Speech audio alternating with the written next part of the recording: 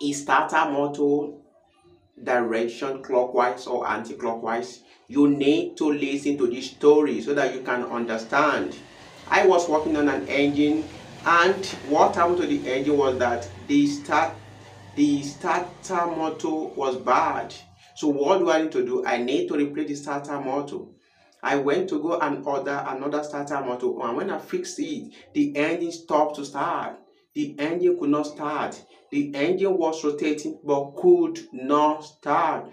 The injectors was injecting very well, everything was moving very well, but the engine could not start. What happened? So I returned the old starter motor back into the engine, and I jump started the engine, and the engine started. Why I replaced the old starter motor was because it's becoming hot when the engine is running, so it is quite bad.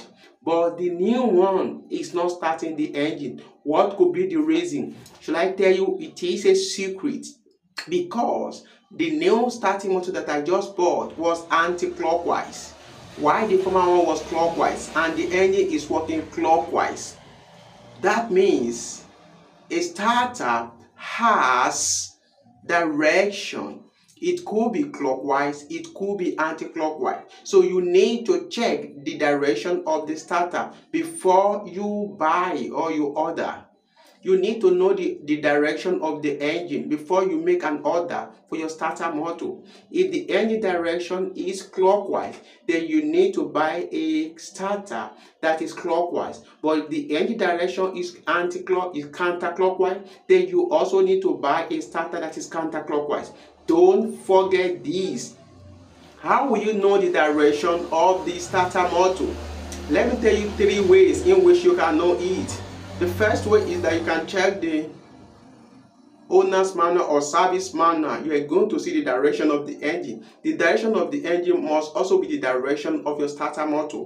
And another thing is that you can also check the body of the motor itself, the starter motor itself. You are going to see a arrow there in most cases. This arrow is an indication of where the starter motor is turning. If the arrow indicates clockwise, fine. If it indicates counterclockwise, then you need to know that may not be what you want.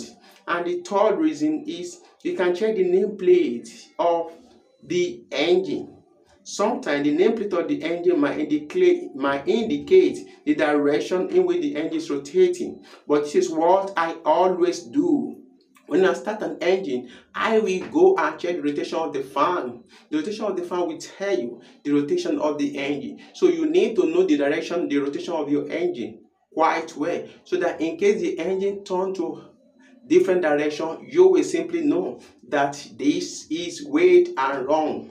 That is why my engine refused to start back then. So it is a sub-secret that you also need to know. Don't forget to like, share, and subscribe to this channel. Hope you enjoyed the video. If you have, then say something about the video. Thank you.